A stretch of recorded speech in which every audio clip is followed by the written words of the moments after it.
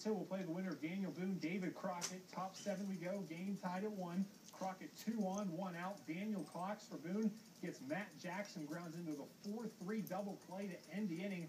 Trailblazers fired up as we head to the bottom of the 7th. Daniel Boone now has the winning run on second. But watch Isaac Barkley for Crockett make a great play at short to keep the ball in the infield. He keeps that winning run at third base.